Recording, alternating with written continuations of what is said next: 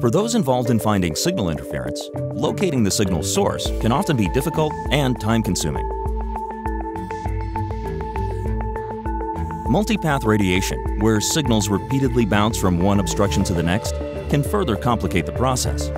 Adding mobility to direction finding enables more measurements to be collected in a shorter span of time. This helps to mitigate multipath and quickly identifies the location of the interferer. The Anritsu Mobile Interference Hunting System. Interference hunting made easy. The Anritsu Mobile Interference Hunting System is efficient and simple to use.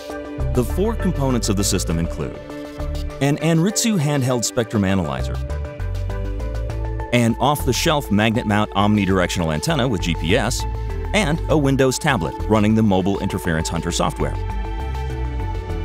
Either the Windows 7 or Windows 8 operating system will work, however, Windows 8 is recommended for its touchscreen capability. The Anritsu Mobile Interference Hunting System is designed to find many types of signals, including low-power signals, narrowband or wideband signals, modulated signals, pulsed interference signals such as radar-like signals that only appear periodically, and signals hidden within LTE uplink transmissions. Before your hunt, use either Google Maps or perform a one-time download of the appropriate OpenStreetMap. Pre-configured maps and instructions for generating custom maps can be found at this Anritsu website.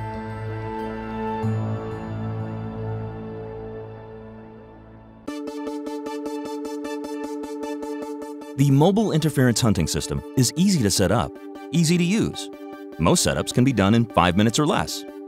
Settings include Map Source, to select online or embedded maps, voice prompts, directing the driver to the estimated location, Max Hold, used to find interferers that show up periodically, including radar-type signals, Min Hold, used to find interferers buried underneath the intended signal, such as inside LTE uplink traffic channels, Squelch Control, used to only look at signals above a certain threshold, sensitivity settings, ranging from dense, urban environments to rural terrain.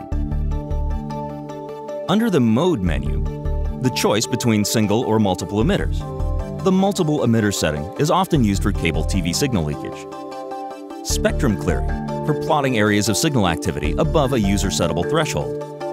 And full screen spectrum view, for better examination and analysis of the spectrum.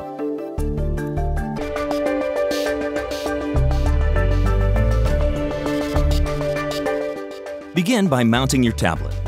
Then, connect the tablet to your spectrum analyzer using the USB cable. Be sure to connect your Omni antenna and GPS antenna to the spectrum analyzer. Boot up both the analyzer and your tablet, and then touch Start on the tablet. Note, the spectrum analyzer is automatically set into channel power mode. Adjust the settings on your spectrum analyzer as needed. Set GPS to On. Adjust reference level, RBW, VBW settings. Set preamp to On. Identify the frequency of the interferer and program the channel power setting. In this example, we'll set it to 10 MHz, matching the signal of interest. Save your settings for future use and secure your spectrum analyzer for the drive. It's that simple. Now, let's begin our drive. The power of the Interference Hunter software lies in the sophisticated algorithms it constantly performs. It analyzes measurements and conducts numerous calculations in the background in order to find the most probable location of the interfering signal. During the drive, small colored dots appear on the map showing your path. Each dot is color-coded to the relative power levels measured at each location. Use the plus or minus icons to zoom in and out on the map. Additional features include a spectrum display and a bar graph, indicating the instantaneous power level of the interferer. One innovative feature seen above the map is a power versus time and position chart. As you continue your hunt, bars are drawn indicating the signal power level being measured. You can clearly see where the peak levels of interference signals are located. Tapping on this chart reveals the position where the highest signal levels are located. Once the software has sufficient data, a gray circle is drawn on the map, indicating the estimated source of the interfering signal. You can then drive to this location and be within walking distance of the source.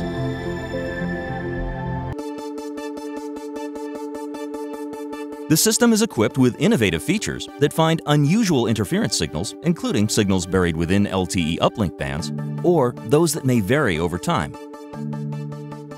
Here we see a 10 MHz wide transmission. By using the min-hold feature, LTE uplink signals can be easily removed, leaving only the signal of interest. Periodically, min-hold is automatically reset, allowing new power measurements of the interference signal over time.